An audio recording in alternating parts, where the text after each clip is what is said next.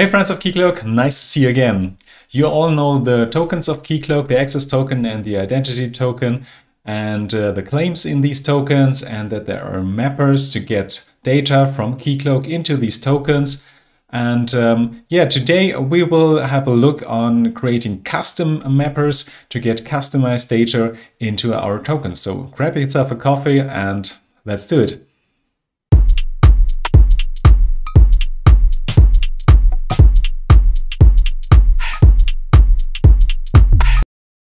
Let's have a look to the mapper section of a client.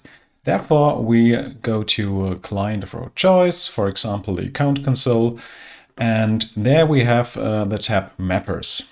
And in this tab Mappers, you can create built-in mappers or configure your own mappers. So if you have a look at the Add Built-in Mappers, you see all the built-in mappers already configured to use.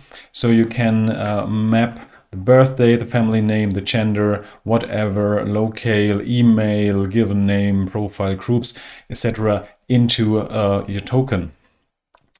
And of course, you can create another token on your own. And you have different mapper types for your choice. And you have a realm role, session nodes, user address, some hard-coded roles or claims to map into your token and all the things. And a mapper is always a protocol mapper because it's specific to the protocol we're using. So we have the OpenID Connect protocol as the standard protocol, and we have also the SAML protocol. If you configure a mapper, it's always bound to a specific protocol you're using in your client. So in this case, the OpenID Connect protocol. And I created already a custom mapper called LuckyNumber mapper. And I can select it here in the mapper type because I already deployed it to the server. And now I can configure the mapper. The LuckyNumber creates a random lucky number during runtime, and I can configure a lower bound and an upper bound to have a lucky number in between these bounds, and I can configure the claim name in which claim I want to write this value. So I call it my lucky number, and then I can select to which tokens I can map these values. I can select the identity token, I can select the access token, and I can select if these value, this claim will be available at the user info endpoint. So, for example, I leave all these switched on, and I have to give it a name. So this is a random lucky number, and now I can save it, and it's saved for the account console. And you see here we have the random lucky number. If we now evaluating the access tokens on the identity tokens, we can do this at the client scopes, evaluate, selecting a user, take my user, click evaluate. Then we can see at the effective protocol mappers, there's the random lucky number mapper. It's being used. And if we have a look at the generated access token, we see at the bottom, there's my lucky number 39. And if we switch to the identity token, because we enabled to generate the lucky number for all three types, the access token, identity token, and user info, we have also a lucky number. Of course, it's a different one because it's randomly generated every time the mapper is accessed. We have the 52, and last but not least, we have the generated user info. We have my lucky number 39. So the lucky number is available at all three tokens or endpoints we configured. So how did I do this? We have again a look at our mapper, the random lucky number mapper. We see we have a name, a mapper type, lower bound, upper bound, token claim name, and the three switches. So let's have a look to the source code. I've created a class LuckyNumber mapper, which extends the abstract OpenID Connect protocol mapper, which is a good starting point to have used this abstract class, because this abstract class already does a lot of stuff for you.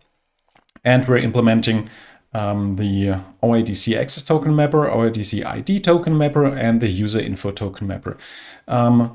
This gives us the availability to map these value to all these three tokens or endpoints, as we already saw. And then we have to provide an identity, an ID for our mapper, and some configuration. And the configuration is this what you see here: the lower bound, upper bound, claim name, token claim name, and etc. So we have a provider config property, a lower bound, which is the field lower bound, which has a label lower bound, the help text, lower bound of LuckyNumber, and we have a default value, 1 for the lower bound and 100 for the upper bound. And you can see this here. This is the label, lower bound, upper bound, and we have the help text. And yeah, these are the lower bound and upper bounds. And for the token claim name, we don't have to implement it specially. We can just use a helper class. There's the OpenID Connect attribute mapper helper class, which provides a lot of utility and helper methods for your convenience. And there's the add token claim name configuration, which just adds this field for token claim name to your own mapper. So you don't have to specify it explicitly here. You can have a look into it. There's another provider config property and the token claim name and all this stuff. And additionally, also from the helper class, we have the add include in tokens config. These are the three options here below: the ID token, access token, and user info. So the helper class does this for you if you call the proper method in. Then we have some configuration of the provider, as always, and we have the method setClaim. And in this method setClaim, I'm getting the actual values from the configuration during runtime. So this is the mapping model, get the config, and then I get the lower bound and the upper bound. These are these two values at runtime, 11 and 88. And I calculate the LuckyNumber.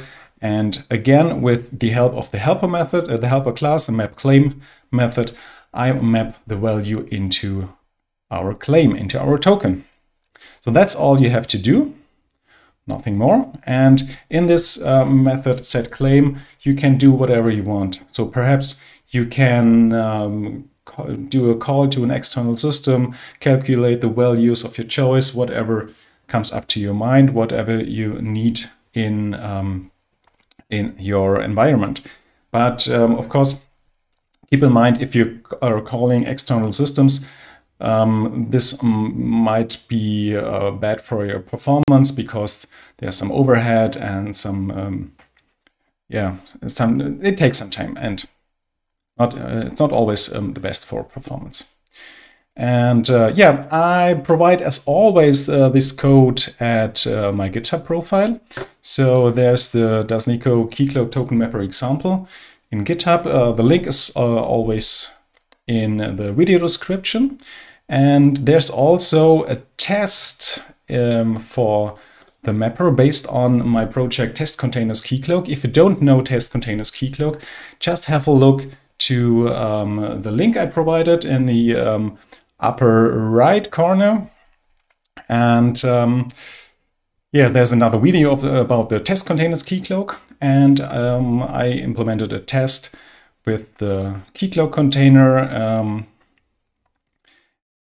configuring my protocol mapper here below. Same values, 11, 88, my LuckyNumber, the token claim name. And then during runtime, I get the token, the claim, my LuckyNumber from the token, and I assert if the value is between my configured bounds. So yeah, that's it. Don't have to do anything more. Token mappers are really small pieces of software, and go to my GitHub profile, check it out, implement the provider of your choice, the token mapper of your choice, and have fun. See you next time. Bye bye.